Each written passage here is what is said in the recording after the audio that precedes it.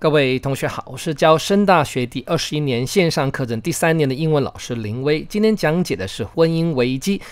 在中国和印度 China and India 几乎有世界1/3人口的地方 a third of humanity 正在发生严重的婚姻危机 marriage crisis。 5000万个光棍，英文也叫做 bare branches， 再念一遍 bare branches， 正在进入了光棍世界 bachelordom。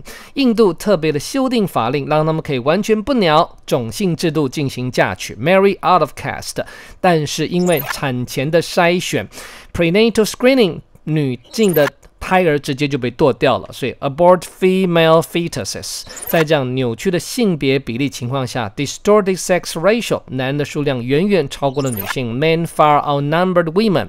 甚至在富裕国家的低生育率 low fertility rates 已经产生了累进的效果 there is a queuing effect。